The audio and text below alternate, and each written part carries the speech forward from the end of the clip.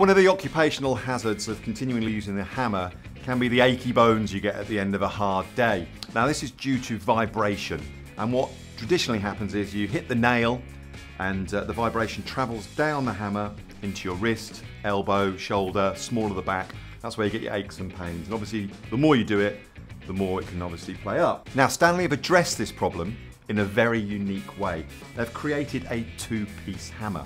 After a day first fix with an ordinary hammer, my arm would be solid, real strain and muscle fatigue in my arm there. But with this, you just don't get that same fatigue, the same ache and the same strain in the wrist as you would with an ordinary hammer.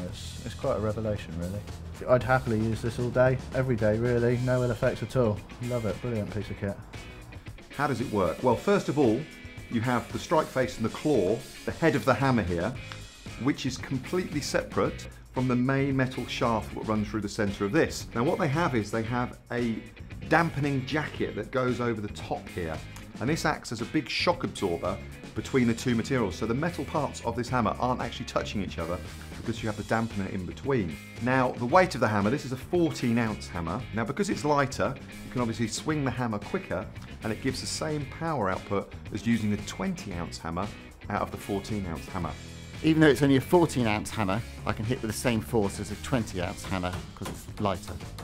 It's just a nice weight. I don't like hammers that are massively heavy or too long. I just find them unwieldy. But it's a nice, comfortable hammer, easy to use, and at the end of the day, your arm doesn't feel like it's falling off. Now, if your sight's a little bit wayward, they've actually thought of that as well, and they've put metal strike plates to the front and to the rear of the hammer just to protect the jacket that covers it down the shaft there. Good job, Stanley.